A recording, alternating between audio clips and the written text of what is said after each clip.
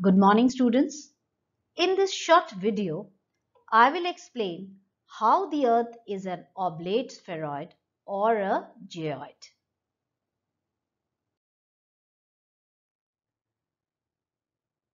Though the Earth looks like a sphere, but it is not a perfect sphere.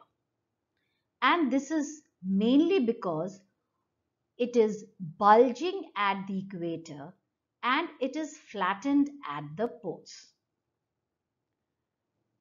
If we measure the equatorial diameter, it is about 12,756 kilometers, while the polar diameter is 12,714 kilometers. The difference between the length of its polar and equatorial diameter is only 42 kilometers. But nevertheless, this small difference makes it look like a geoid or an oblate spheroid and not a perfect sphere.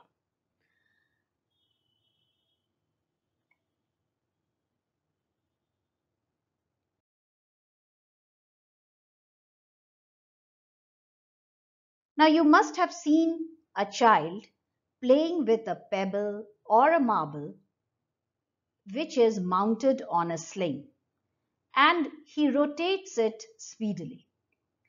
Now the pebble being very heavy, it is thrown outwards in a circular motion, which is exactly what happens when the Earth is rotating at a tremendous speed. The centrifugal force acting on it makes the Earth bulging at the equator and flattened at the poles. So the poles are compressed while the equatorial region is bulged.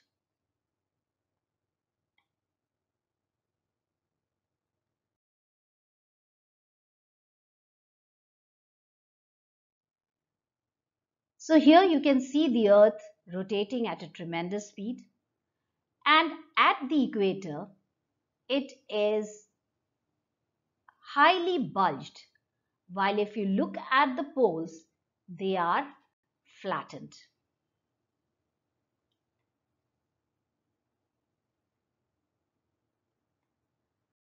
That is what I had to explain in this short video today. Thank you.